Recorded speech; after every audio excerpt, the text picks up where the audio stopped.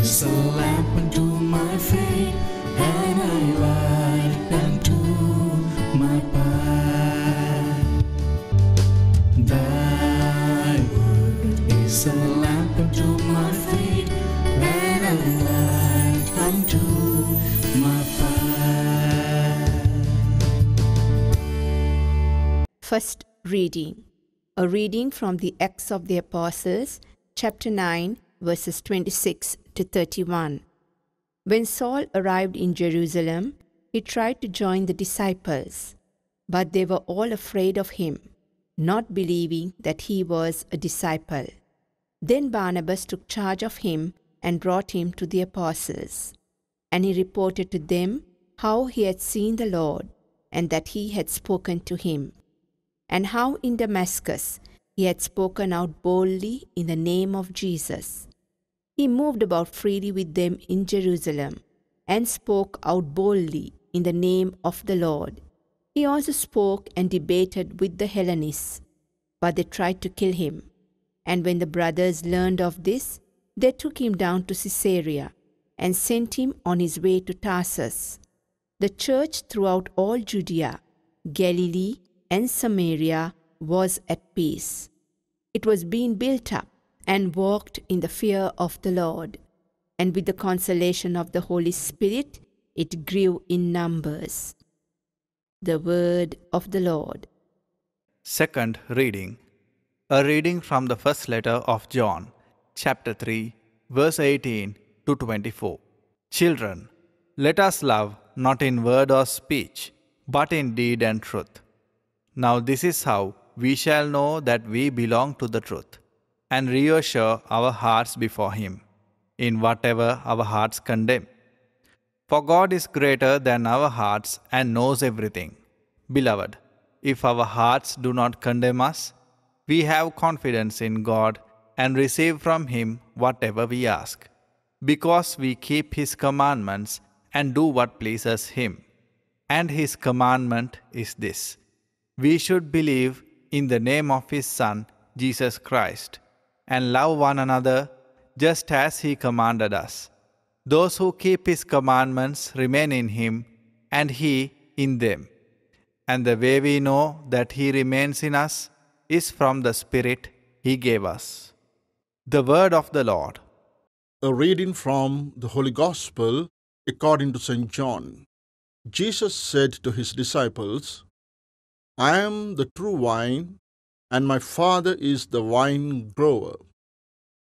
He takes away every branch in me that does not bear fruit, and every one that does He prunes, so that it bears more fruit. You are already pruned because of the word that I spoke to you. Remain in me, as I remain in you. Just as a branch cannot bear fruit on its own unless it remains on the vine, so neither can you unless you remain in me. I am the vine, you are the branches. Whoever remains in me and I in him will bear much fruit, because without me you can do nothing. Anyone who does not remain in me will be thrown out like a branch and wither. People will gather them and throw them into a fire, and they will be burned. If you remain in me, and my words remain in you, ask for whatever you want, and it will be done for you. By this is my Father glorified, that you bear much fruit and become my disciples. The Gospel of the Lord. My dear brothers and sisters, and my dear children, Jesus says, I am the vine, and we are the branches.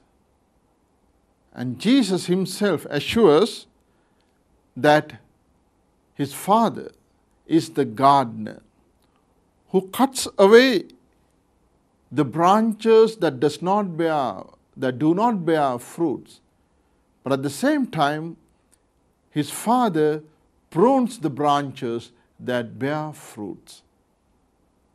What does that mean? Here Jesus means that we need to get attached to Him. We are attached to Jesus Christ. How? We are attached to His life, His word, His Spirit. Well, by our baptism we know that we are Christians, which means we belong to Christ. Well, by our baptism we have the advantage of that nourishment. And what is this nourishment? When we are related to Christ, our vigor, our fruitfulness, all that comes from Jesus Christ. How we are attached, such is the nourishment we receive. If we are not attached to Him inwardly, then we cannot receive the nutrients. Being baptized is not enough, but we have to cultivate a relationship with Jesus Christ. How? How are we to receive these spiritual nutrients? The spiritual nourishment that bears much fruits in one's life or in our lives. By our prayer, by being of service to others, and by doing the things that Jesus Christ taught us to do. Because we need a quality relationship with Jesus Christ. Not just closeness only, but effectively be close to Jesus Christ, dear brothers and sisters. It's only then that we could receive the fruitfulness of our lives.